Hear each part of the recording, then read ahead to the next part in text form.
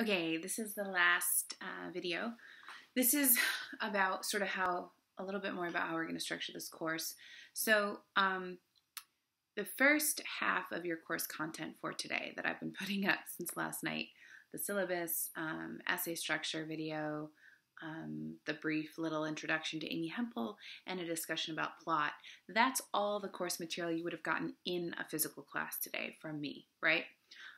Your homework is to read 3 short stories. Sunny's Blues by James Baldwin.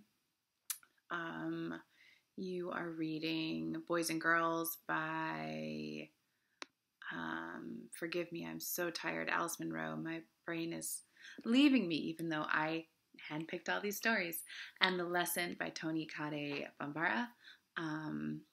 So you are reading those today if you want to, but after today in preparation for next week.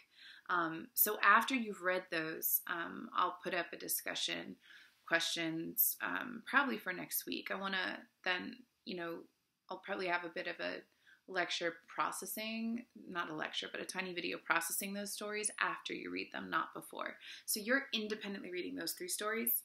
Together we were sort of discussing James Thurber and Amy Hempel. So what's on the left, the farthest left column of your syllabus would be like the lecture that day in class, which will be in your course content. And then what is in the middle is what you're doing on your own using what we talked about in class, right? So everything we've talked about with regard to unreliable or reliable narrators, everything we've talked about with regard to plot structure, and the tiny bit we've touched on perspective, you're going to take all of that into your reading of these 3 short stories that you're doing for homework. Your assignment, the essay that you're going to, I'm not essay, sorry, forgive me, we're not doing essays yet.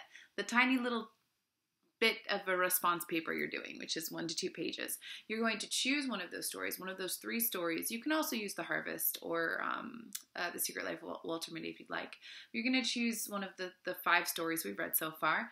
I'd like you to focus on those 3, but if you love one of the first 2, that's fine.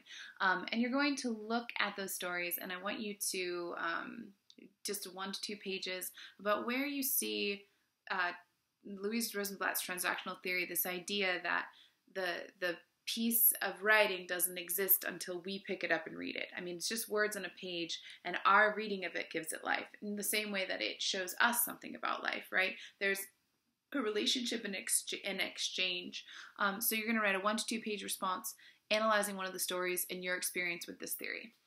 That is due Tuesday, this coming Tuesday, at 8 a.m.